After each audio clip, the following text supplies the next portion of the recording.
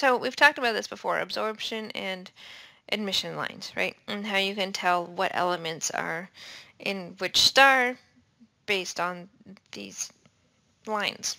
Chapter 3. However, you can also use these to tell its temperature. So not only does the absorption and emission lines tell us composition, it also tells us temperature. What's kind of interesting in how that works is that for stars greater than 25,000 degrees Kelvin, they're going to have strong absorption lines for helium. And you can kind of see that there, right? Look at the 30,000 and then like the 6,000, right? Helium is a lot bigger of an area, and there's not much going on there. Now, stars at about 10,000 degrees Kelvin are going to have strong hydrogen lines. Anything weaker than 4,000, so you're looking at the 3,000, you're going to have weak absorption lines.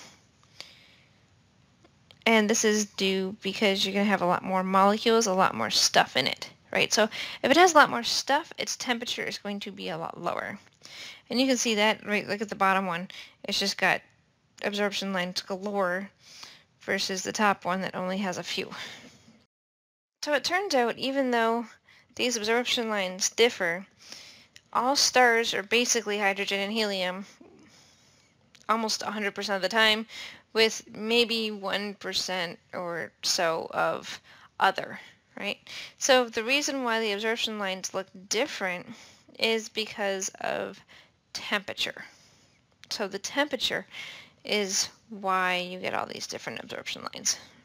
Stars were classified by letters, A through P. But then as science got better, new classifications came out based on the temperatures, and rather than renaming everything, they just reordered it. So it's O, B, A, F, G, K, M, where O is the hottest and M is the coolest. And again, the little acronym they use to remember it is O, be a fine guy, girl, kiss me. Now each of these are subdivided into 10 divisions from 0 through 9. Okay, so the lower the number, the hotter the star. So an F9 star is warmer than a G2 star. Well, fine guy girl, right? So F comes before G, so it's hotter. Even though the 9 is higher than the 2, it's still got that first category. Now, we are a G2 star. By we, I mean the sun is a G2 star.